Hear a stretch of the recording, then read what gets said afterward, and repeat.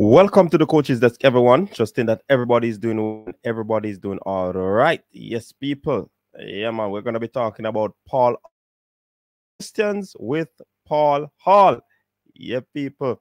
You're gonna be learning about some things that you probably know about. You probably knew about. I mean, 10 quick questions with the coach.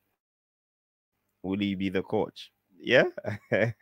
Remember, he was interim coach. We have not any update to date on his move. We so let's talk about Paul Hall. No, Paul Hall was asked which high school did he attend. He said Mason in Birmingham, England. So this man is a Birmingham man, people. And he was asked what was it like, to be in Jamaica and now as interim head coach. Paul Hall replied by saying representing Jamaica was a privilege as a player and even a bigger privilege for him, people, to lead and coach the national team. And what about you? Would surprise? Well, this is not a surprise to me because I learned of that before, but it might be a surprise to some of. I am a qualified journalist. I studied journalism just before I retired from playing. So people, so Paul Hall react and friends, it is as a result of him being qualified journalistic field. Yes, so you can't go around him, the man know the questions to answer or the questions to answer. Yeah, he knows exactly where it is coming from. If it wasn't for football, Paul Hall would be, a chef. Paul Hall would be a chef, people, if it wasn't for football. So most of his friends growing up were chefs. So you think that he would have gone down that career path. His mother encouraged him to cook. So he indeed has a passion.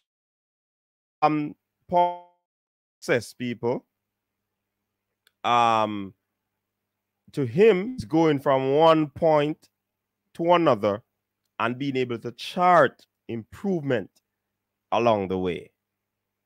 What say you with that answer? Success. Is success winning? But being able to, move from one point.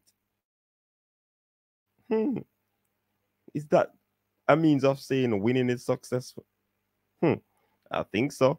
But let me hear your thoughts. He has a vision for the sport, people, and his vision for the football in Jamaica is for their from the grassroots level all the way up to the national team. And that has been an issue throughout the years. And Paul Hall believes if he's given the job, he would be able to the whole moving from grassroots national team or to Europe. Yeah. I'm wondering if he should probably say professional football rather than just the national team. Is that really a good vision? People, answer this question. Is that really a good? Because if he just wants to move them from grassroots to the national team, is it only about the national team? Is it about developing players that they be able to be exported? Your views. This is my views, people. I am being basically critical of these answers. A bashing is just my point of view. Yeah, is where sport when he retired from football and his best sporting moment, that goes without saying, represented Jamaica in the 1998 World Cup, also becoming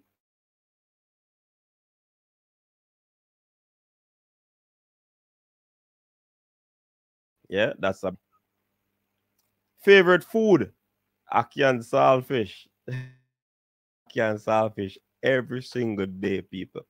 Every single day. All right. So, last question. What's your favorite singer? The man love reggae music in all its forms. Bob Marley, Jimmy Cliff are his favorite, you know, from the past. In the future, and the new generation, yeah, who was actually at the match as well. Yeah, man, big up to Luton.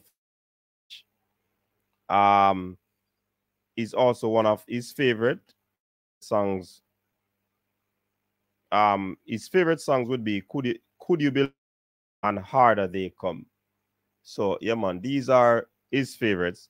And that's 10 questions with Paul Hall. What say you people? What are your thoughts, Paul Hall? You think they are good questions? You believe he answered them well? Let me hear your thoughts down below in the comment section. Again, for tuning into the show, people. Enough respect. Manners.